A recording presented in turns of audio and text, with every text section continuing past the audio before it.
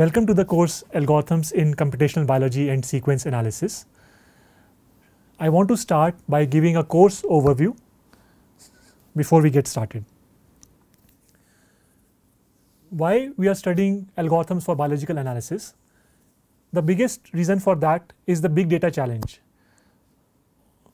2 or 3 decades ago, the amount of sequencing data that was being generated in a single experiment versus the amount of data that is generated today, there is a significant order of magnitude difference between them, and therefore the need for efficient algorithms has significantly increased to handle this amount of data. The basis of this course is to study efficient algorithms that are scalable to process large amounts of biological sequencing data, so that biologists can make useful inferences from this data. There are a number of sequencing technologies that can be used in the high throughput setting. They enable a large number of applications, for example, cancer screening, newborn screening, agriculture, disease outbreaks, evolution. And the focus of these algorithms is how to use these sequencing technologies to enable these applications. The course will include algorithms such as string algorithms, graph algorithms, combinatorial optimization, probabilistic models, machine learning, depending on the problem in hand.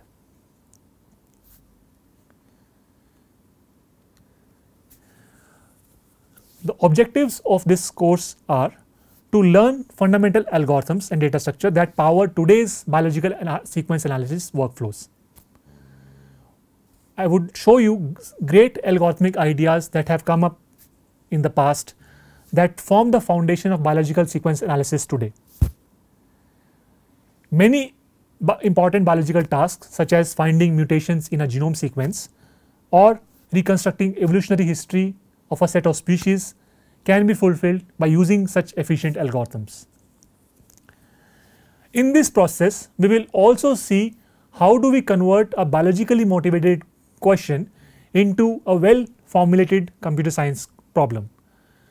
This conversion is also very important because once we have the well formulated problems, we can use the rich algorithmic computer science toolkit to address these problems with efficient algorithms.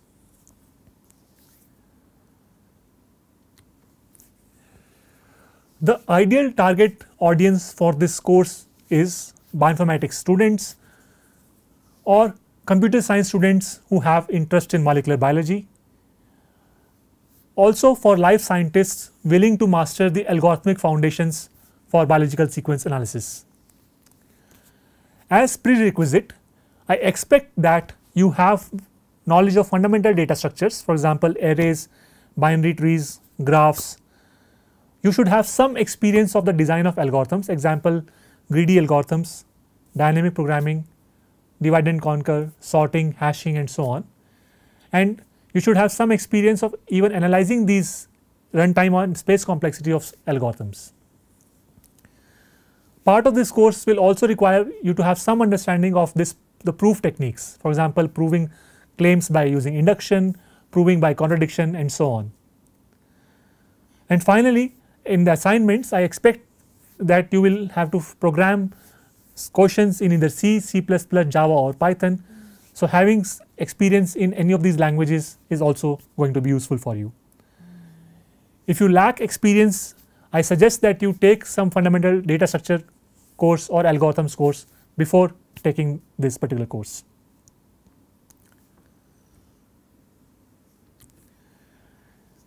Tentatively, this course is divided into 9 modules. The first module will cover introduction. Then we will move to string algorithms and exact matching. Subsequently, we will move to pairwise sequence alignment algorithms and heuristic sequence alignment algorithms, where we will see many dynamic programming based methods. Subsequently to that, we will see de novo genome reconstruction algorithms that we will be addressed using graph based approaches. The module 6 will focus on evolutionary tree reconstruction algorithms to understand the phylogenetic trees of species. Module 7 will focus on probabilistic and machine learning based sequence models. Module 8 will look at the emerging topic of pangenome graphs, and based on the time remaining, we will also look at some of the recent research papers in this topic.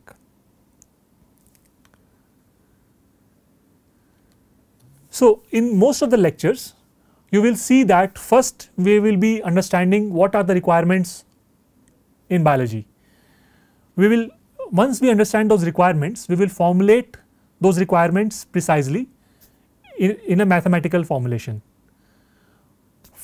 After the formulation, we will see first what could be the first naive algorithm that could be used to address that problem, and we will see what is the time and space complexity that the naive algorithm would take. After that, I will encourage you to think yourself for more efficient algorithms, and we will look at some of the great ideas that have been developed in the past, many superior algorithms that can scale to large amounts of data, and then we will analyze their runtime complexity compared to the naive algorithms. In many of the lectures, I will also include programming and software demos. This will be done with the help of TAs. We will also see open research problems, for example, many problems that are still open and require further attention. And I will also give some optional practice problems just for food for your thought, and so that you can think on your own and practice the theory that is learned in the lecture. So, that completes this class. In the next class, I will start with the introduction section, and before we go into the theoretical aspects, I want to show you a demo of indexing 400,000 SARS-CoV-2 genomes. This is just to show you what efficient algorithms are capable of and why they are so important. So, this will be serving as a motivating factor for you to know what efficient algorithms are capable of in practice. I want to show you a demo of indexing 400,000 SARS-CoV-2 genomes. Let me first start with the motivation of why we need to index so many SARS-CoV-2 genomes. As part of the pandemic, more than 16 million SARS-CoV-2 genome sequences have been uploaded to public databases. And if you consider the length of each SARS-CoV-2 genome, it is about 30,000 bases. Collectively, the entire database, if you look at and multiply 16 million times 300,000, you see that the entire database has 480 million bases in it. Now, the importance of this database is that it allows you to look at how the SARS-CoV-2 genome was evolving each year and in each of the different geographical locations across the world. So, as the data was generated and uploaded, there was also need for efficient algorithms to analyze this amount of data. Now, why do we need indexing?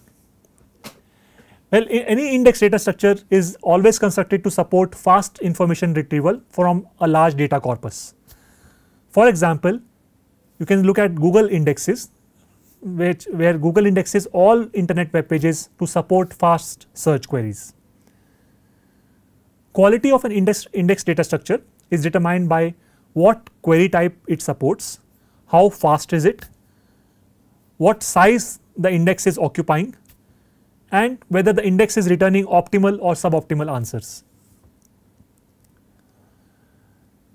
So, to appreciate the importance of algorithms, I want to show you a live demo of a bioinformatics indexing tool that is capable of indexing 400,000 SARS-CoV-2 genomes, and we will see what kind of queries it can support very quickly.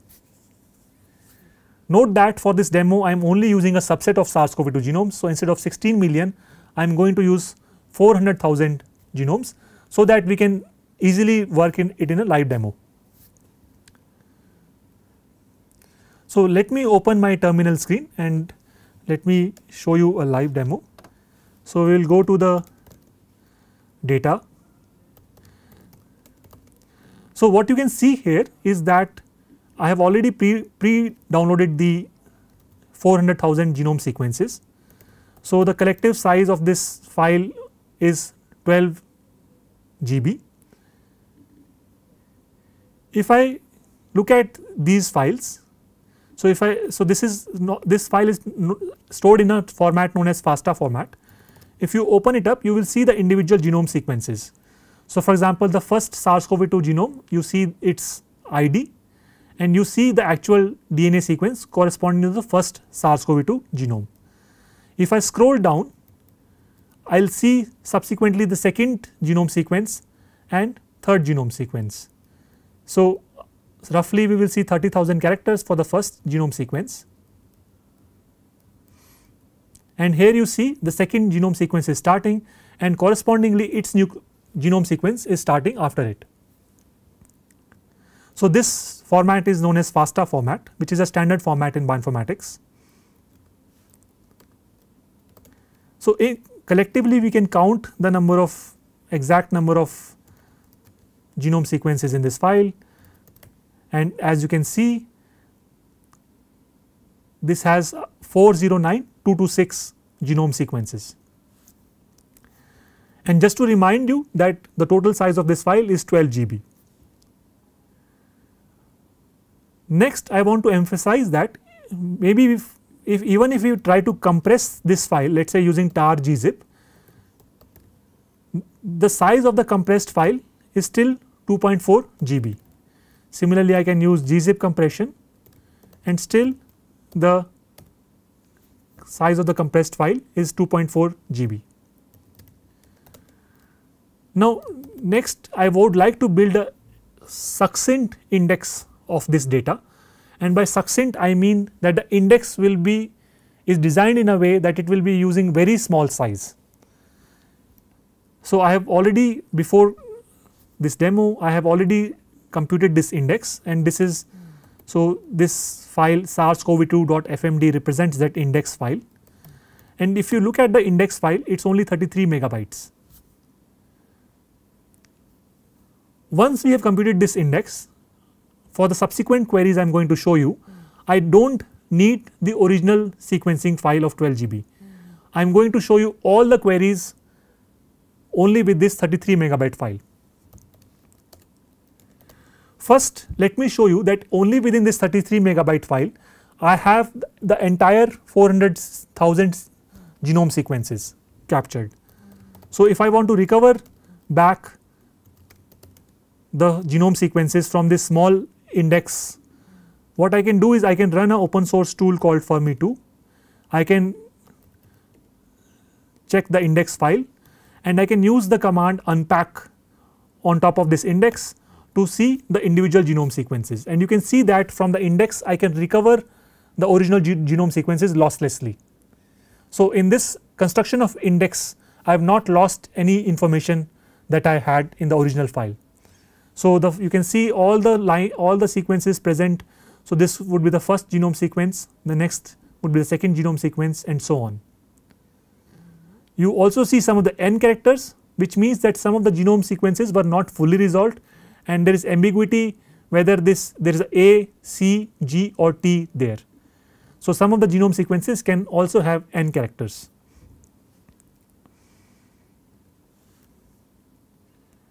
So, this was just to show that the original genome sequences can be recovered exactly from this small index file.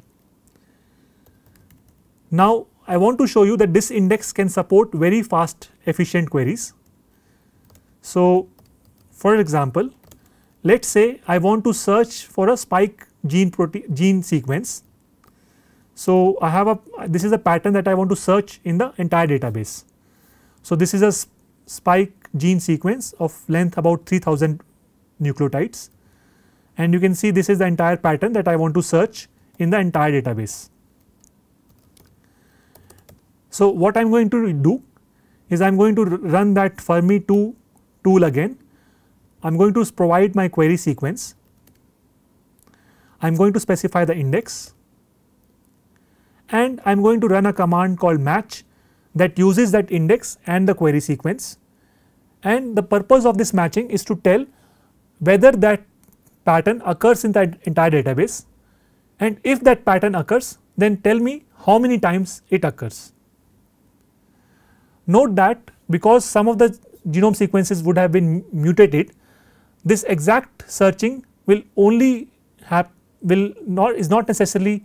So, even though the spike gene sequence may be available in all the genome sequences, some of them will have mutations. So, what I expect is that I do not expect this sequence to be exactly matched in all 400,000 genome sequences, but this may match in some of them. So, if I run this command, what you see is that it first reads the query sequence that I gave it. It tells me that the length of the query sequence that I gave is 3822 characters, and in an instant it is able to tell me that the number of occurrences in the database that have an exact match with the gene query is 3902. In other words, 3902 genome sequences have the exact same gene sequence that I just gave. Now, again I want to remind you that we are working with a very small index here. So, we are not using the 12 GB file, we are only working with a 33 megabyte file index, and you can imagine that why this would be scalable. So, even if I want to scale it to 16 million genome sequences, this tool can easily scale to millions of genome sequences because it is using very small storage space in my disk.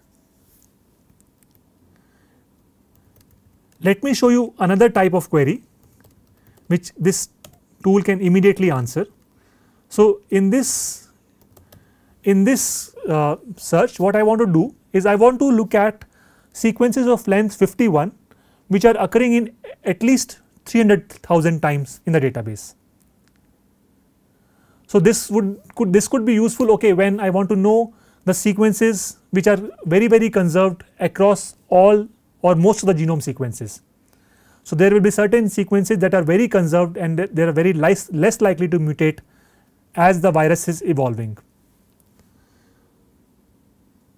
So, now in order to run this command, what I am going to do is I am going to again specify the tool name, I am going to specify the index file, and I am going to run this command called count, and what you see is immediately it gives me all words of length 51 that occur 300,000 times or more. So, for example, this word GGTGAGTA, this occurs 40T to 452 times. Similarly, the next word occurs 392 235 times.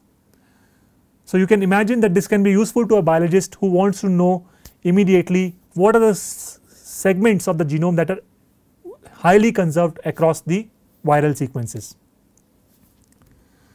So, one can configure the parameters, for example, if you want to know words of different length, or if you want to change the number of genomes in which you want the word to be conserved, one can configure that and immediately get an answer to such queries.